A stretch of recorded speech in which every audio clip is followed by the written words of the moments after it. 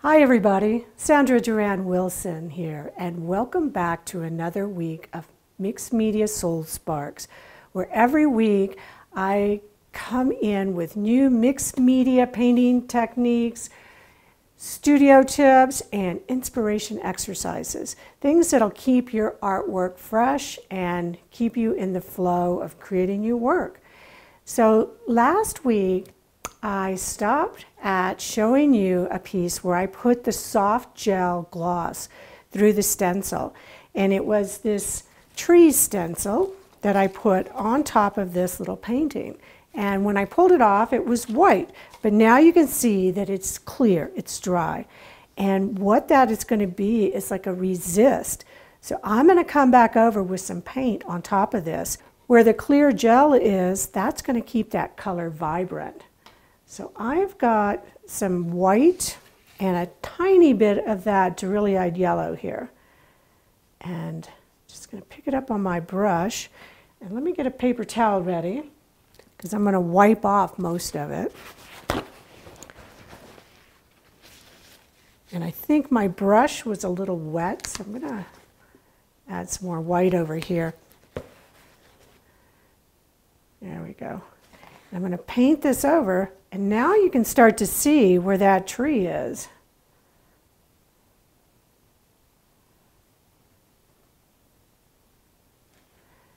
And while it's still wet, I'm just going to come back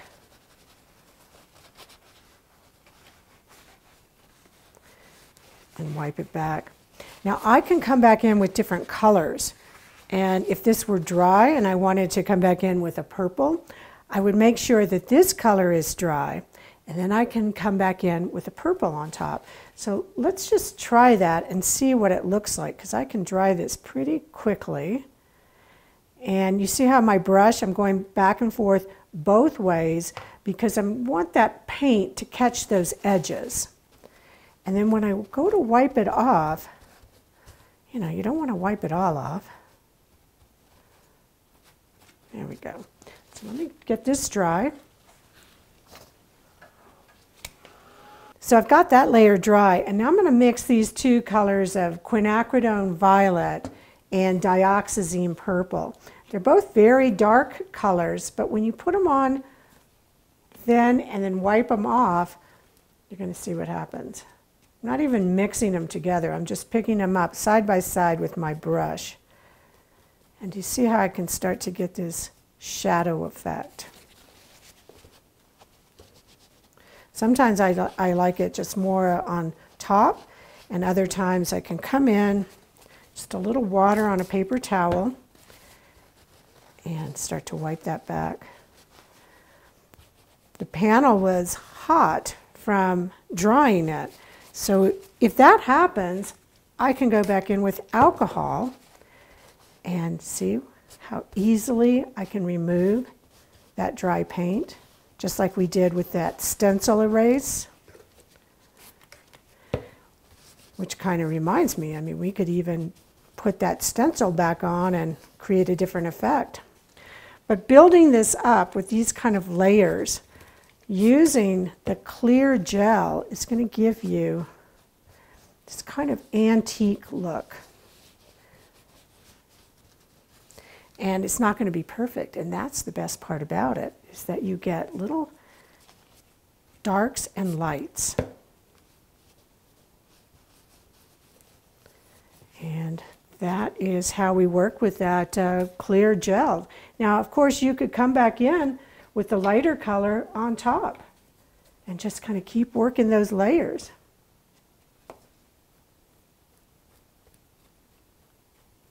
So however you want to work with it, see, you can accentuate a part of it. So another stencil trick, and I've got a couple more for you. Now I have a background here that I just painted over another sample board, and it's just a fun, interesting background.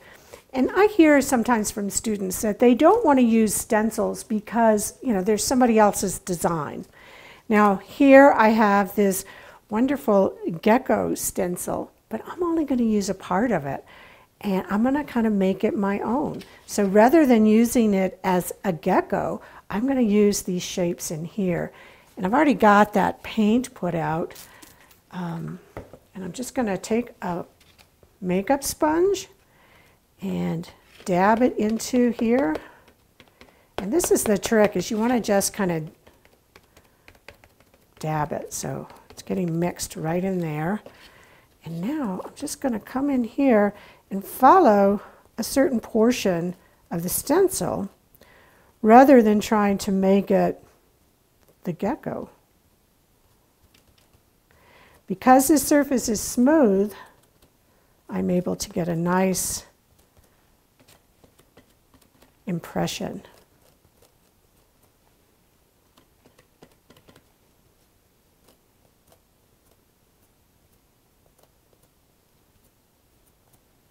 And then I just pull this off, and I've got this very strong contrast, interesting pattern that it doesn't look anything like a gecko. So for design-wise, what if I wanted to repeat that, some of that pattern over into here? I don't have much paint left out, but just to show you what you could do is you could take it over into here. And then keep working your pattern around the surface. Another wonderful stencil trick to just use parts of a stencil. Got one more for you. I got two more for you. A few more for you. So here's another piece, background piece. Has some collage, has some paint, a little bit of texture on there. Now I want to add something raised up. I want to put a stencil on here with some light molding paste. And this stencil is like a type of writing. I could go across this way, but because I don't really care that it looks like writing, I just want shapes.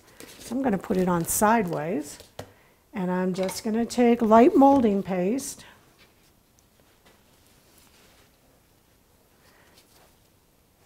straight out of the jar, and I just want to apply it over the top part. And because I've selected this stencil that has just very thin lines, it's not going to cover up a lot of that background. I want to put it on thick because I want this paste to stay raised up.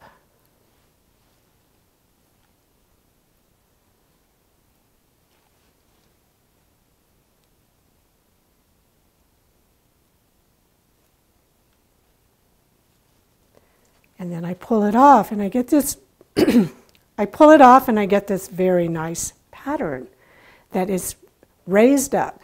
But if you selected a stencil that had big wide areas, it would have a different effect. So think about the type of stencil you're going to use to try this effect. And again, I have all of this paste on here. So what am I going to do with it? I'm going to clean it off onto another piece. So let's just take this other piece. And this is how a lot of my paintings happen, is I just start cleaning off from one to the other. I call them throwaway masterpieces. And I'm pressing it down because I want to get the paste off of there. I pull that off, come back in here, repeat the process. Oops. You may not want to do that, but what the heck. We like happy accidents. And then I would take this stencil and put it in the sink and clean it right away because that paste would dry. And now I've got another really nice piece that I can continue to work on. Better than throwing the paste down the sink, right? Join the community and share your creations on social. Use the hashtag #MixedMediaSoulSparks. I look forward to seeing your comments in the comment section.